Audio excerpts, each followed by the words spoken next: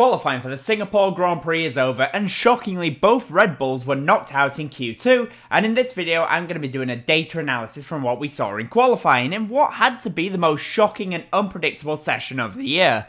Now let's get to the video. As usual, I'll be talking about McLaren, Aston Martin, Ferrari, Mercedes and what happened to Red Bull later on, so stick around for that.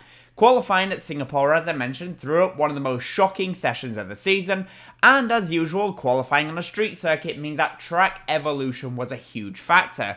And to show this, I have Carlos Sainz pace from the start of Q1 until the end of Q3.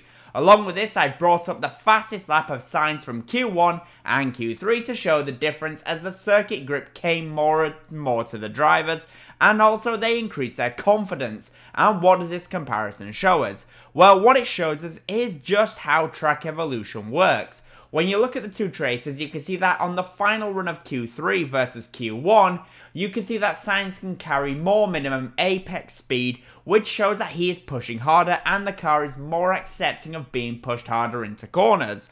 Alongside this, Sainz is able to get onto full power sooner in Q3 as well versus Q1.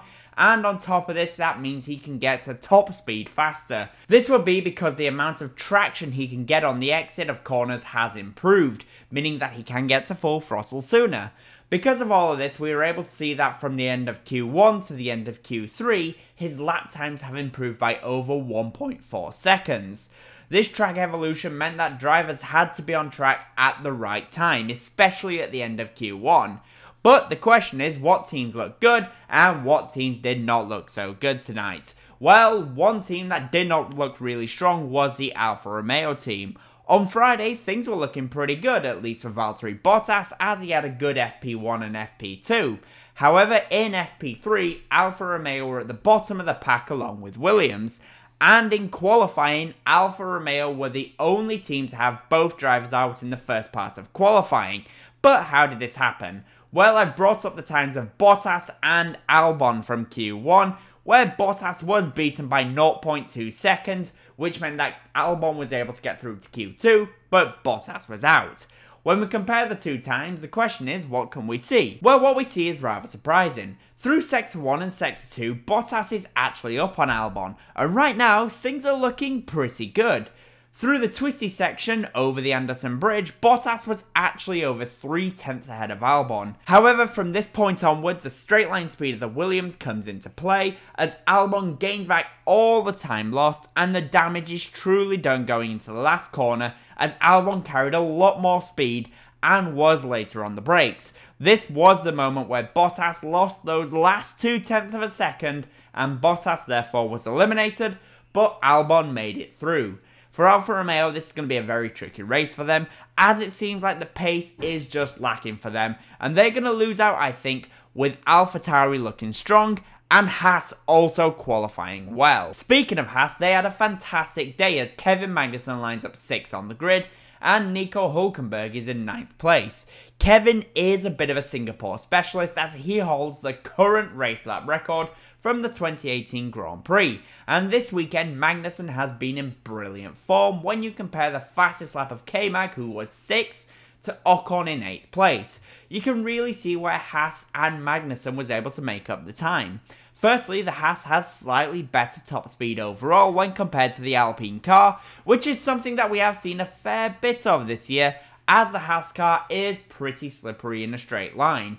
Going through the first couple of corners, Magnussen makes up a lot of time, as he flings the car into the first couple of corners. However, as the lap starts to unfold, it seems like Ocon in the Alpine starts to claw back the time that he lost. However, over the Anderson Bridge, Magnussen is more committed and retakes a pace advantage. And from there, it is pretty much over. Kevin, as mentioned, is a bit of a specialist when it comes to this circuit, and his performance has been brilliant all weekend long.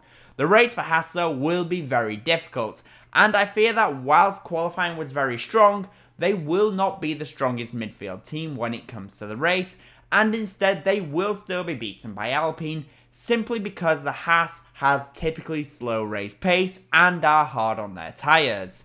I just want to say that if you are enjoying the video, I'd greatly appreciate it if you hit the like button and subscribe for more F1 content. I'm on my way to 5k subs and I would really appreciate it if you help me get there. Now though, let's get back to the video and let's talk about the top 5 teams, and let's start with the McLaren team. For McLaren, today was a massive mixed bag.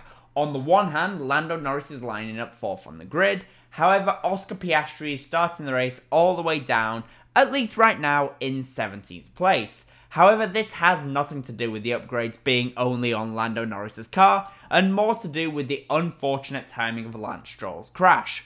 For Lando though, how did he miss out on pole position?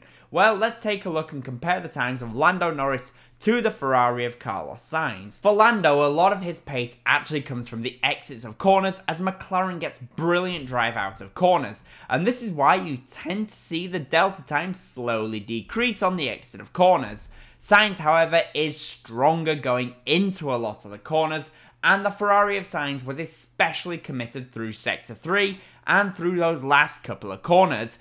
This is where Lando maybe could have been a little bit stronger.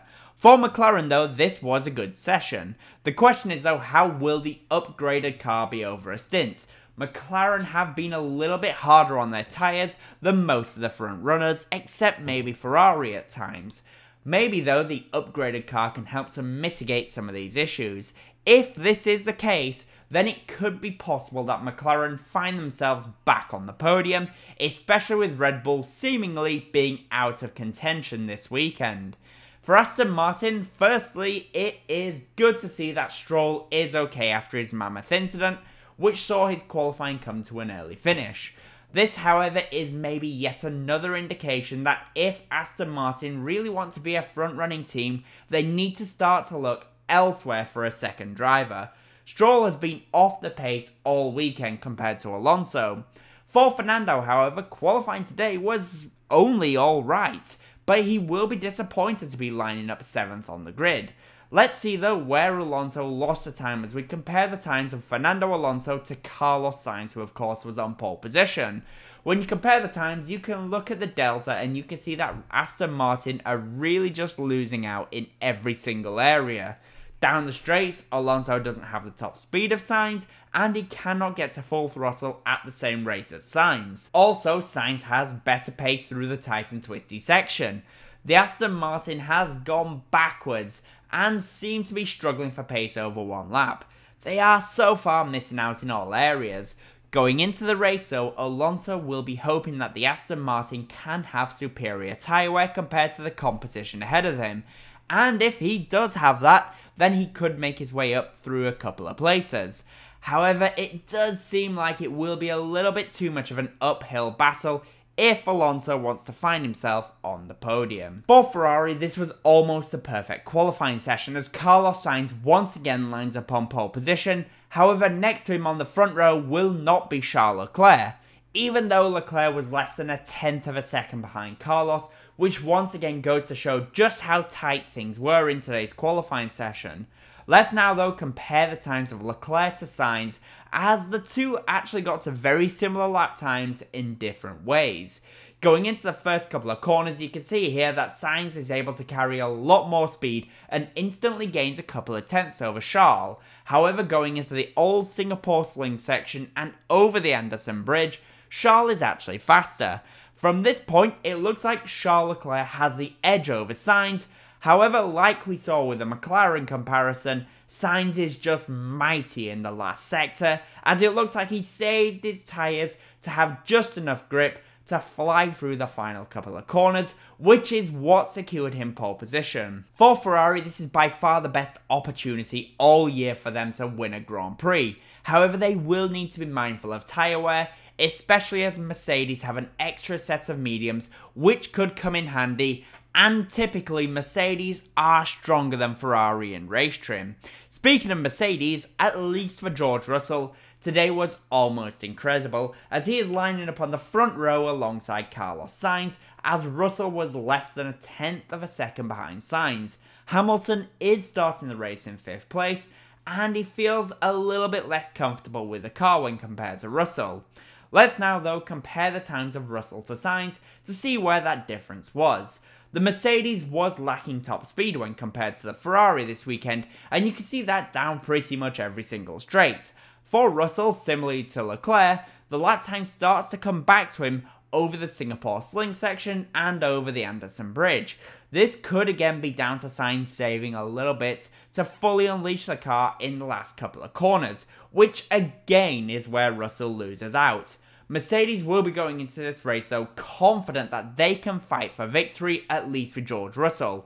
Typically, Ferrari are harder on their tyres, and if for some reason Singapore this year is a two-stop, then Mercedes will have the edge with an additional fresh set of medium compound tyres. Either way, this fight between Mercedes and Ferrari will be very exciting, because on Friday, it looked very close between the two teams. Finally for Red Bull, qualifying was a complete disaster of a day as neither Red Bull driver looked comfortable on track, and shockingly Verstappen and Perez were both knocked out in Q2, and they were beaten by Liam Lawson in the AlphaTauri. Perez spun in Q2 on his final run, and Verstappen just lacked pace and rear traction. When you compare the Q2 laps of Sainz and Verstappen, you can see where Verstappen just struggled. On the exit of corners and getting back onto power, you can see Verstappen is struggling for traction, which is kind of wild given how Red Bull have been for the rest of the season very strong on the exits of corners. Verstappen was slower pretty much everywhere, except the last two corners, which is when he threw the Red Bull into the corners, and thankful for him, he managed to make it stick. For the race tomorrow, I'm just not sure what to expect from them. On Friday, the long run suggested that they can have a good race as they had good pace, but they will have to make their way through the traffic, and the field will not be easy at Singapore to overtake. Also, there is that question mark about what is going to happen, at least as of right now as I'm recording this video, with Verstappen and potential grid penalties. So, with that in mind then, what are my top 5 predictions for the Grand Prix in Singapore? In P5, I'm actually going to go with Fernando Alonso in the Aston Martin. P4 will be Lando Norris in the McLaren. P3 will be Charles Leclerc. Carlos Sainz will finish in P2. And I do think George Russell will win the Singapore Grand Prix if he gets off the line well. But those are my thoughts. The question is though, what are your predictions for the race? Down below in the comments, let me know. And as always, comment, leave a like and subscribe for more F1 content. Thank you all so much for watching.